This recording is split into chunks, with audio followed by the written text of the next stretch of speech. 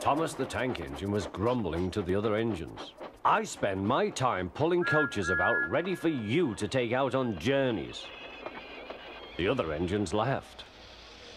Why can't I pull passenger trains too? You're too impatient, they said. You'd be sure to leave something behind.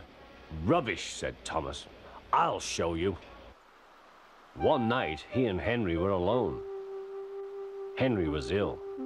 The men worked hard, but he didn't get better.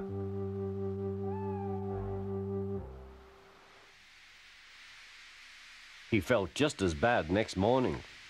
Henry usually pulled the first train, and Thomas had to get his coaches ready. If Henry is ill, he thought, perhaps I shall pull his train. Thomas ran to find the coaches. Come along, he fussed. There's plenty of time, they grumbled. Thomas took them to the platform and wanted to run round in front at once. But his driver wouldn't let him. Don't be impatient, Thomas. Thomas waited and waited. The people got in.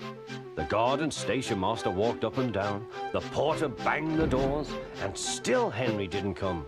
Thomas got more and more excited. The Fat Controller came to see what was the matter, and the guard and the station master told him about Henry. Find another engine, he ordered. There's only Thomas, they said. You'll have to do it then, Thomas. Be quick now.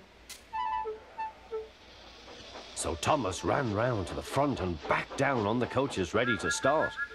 Don't be impatient, said his driver. Wait till everything is ready.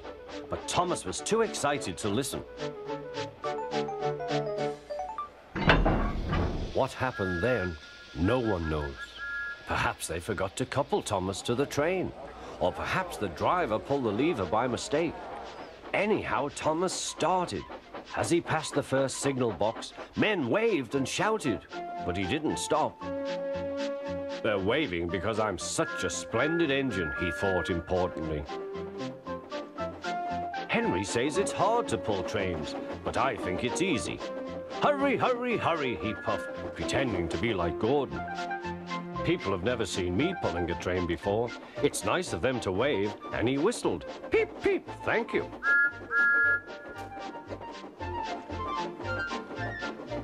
Then he came to a signal at danger.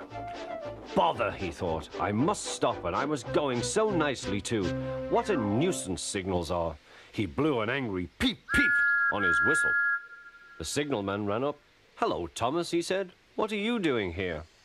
I'm pulling a train, said Thomas. Can't you see? Where are your coaches, then? Thomas looked back.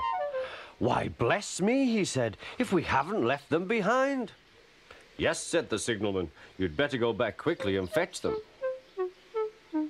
Poor Thomas was so sad he nearly cried.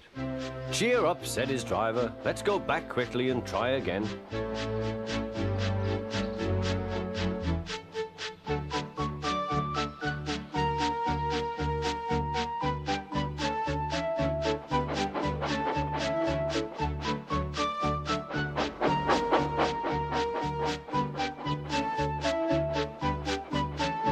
At the station, all the passengers were talking at once. They were telling the Fat Controller what a bad railway it was. But when Thomas came back, they saw how sad he was and couldn't be cross. He was coupled to the train, and this time he really pulled it.